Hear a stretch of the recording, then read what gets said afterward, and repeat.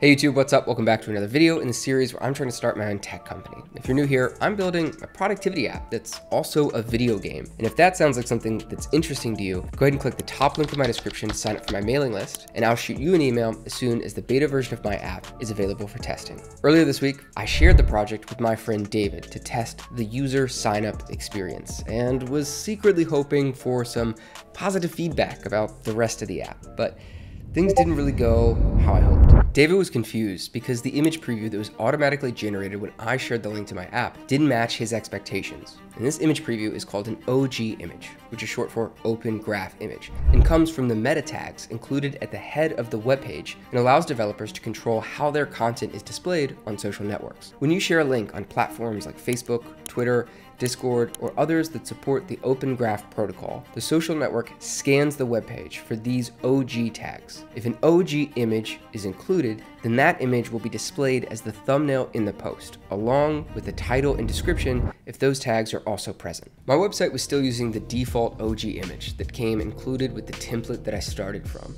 and I thought that changing this was a small task that I could put off until I was ready to launch.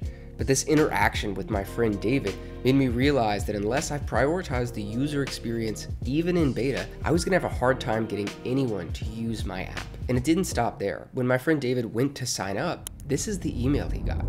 Now, I know that I'm using Supabase as the backend for my project, but David didn't, and a small amount of branding here would have gone a long way to establish trust. The reason that I didn't fix either of these issues yet was because I didn't have a perfect solution. I thought that after I finished the first version of my app, I would refine the user onboarding experience, but I couldn't even get my friend to test the app because it didn't look legitimate. Now, I still don't know what a perfect OG image or onboarding email template is, but I do know that it only took me 10 minutes to switch out the OG image with a screenshot of my site and add my site's title to the default email template. And what I learned from this experience is that even a temporary solution is better than the default experience. I shouldn't wait until I have a perfect solution to fix problems.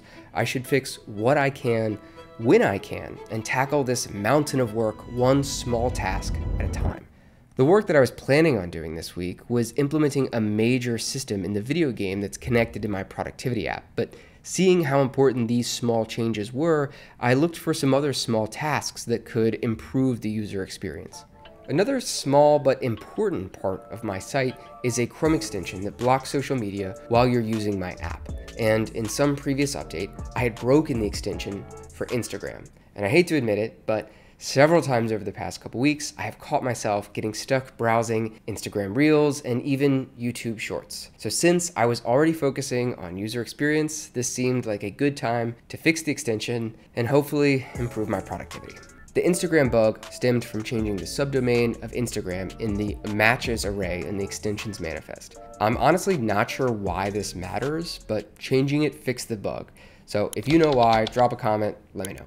Blocking YouTube Shorts turned out to be much more difficult. I learned that as you browse YouTube, it doesn't actually perform a full page refresh. This meant that going directly to the YouTube Shorts feed would be blocked because it does run the extension's content.js script on page load. However, navigating to the Shorts feed from any other page of YouTube wouldn't block the Shorts. So to fix this, I needed to add an event listener to the document for the YT Navigate Finished event that YouTube emits when navigation is finished.